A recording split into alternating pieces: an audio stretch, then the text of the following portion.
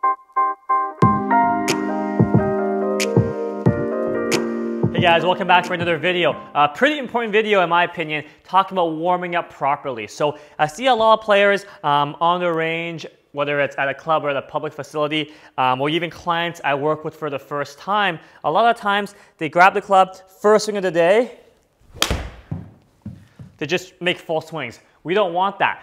We want to make sure that we start the day off, making sure the body's warm, making sure the body can move fluidly. We want to make sure that we warm up with more half swings to make sure we promote better things that we want in the golf swing.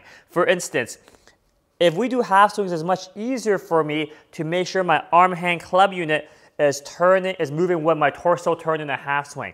In this half swing, I also ensure that I maintain the width as I turn through the ball. Because it's such a smaller swing, there's less chances or less thoughts to make me try to pull down to create speed. All we want is to just turn and turn. I maintain my width, I turn really well.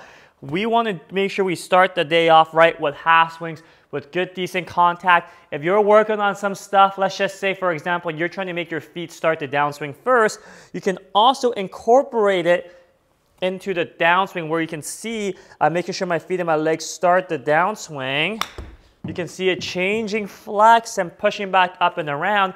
I incorporate that first into the half swing so that not only am I warming up, I'm also making sure that I introduce that movement into a smaller swing first, so it's easier to bring it back into the full.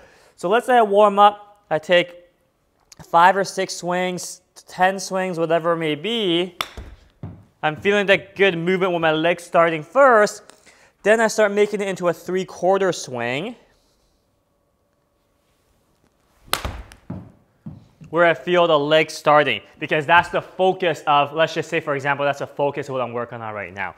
So I'm really going to make sure I continue to put this focus on the legs as I warm it up into a full swing eventually.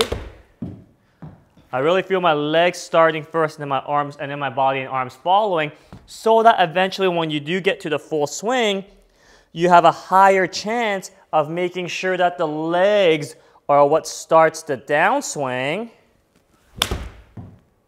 And then you can increase the probability of making sure that you have a much more productive session. You don't start off on the right track. I see a lot of times with players who are working on things or even warming up, they start the day just making random full swings, arms first. They start the day with bad contact, is in their head, hard for them to get out of it. So we only want to make sure we start the day off right, make some nice half swings, focusing on whatever you're focusing on, getting good contact. Even if you're not working on anything, just get good contact, build some good flow, build some good pace, and then you can start building it up into a bigger 3/4 full swing. So I hope that makes sense. If you're someone who is guilty of warming up, club out, ripping at it first swing of the day, probably not the best idea if you're trying to have a productive practice session. So hope that makes sense. Any questions, leave in the comments below and we'll catch you guys next time. Thanks for watching, everybody.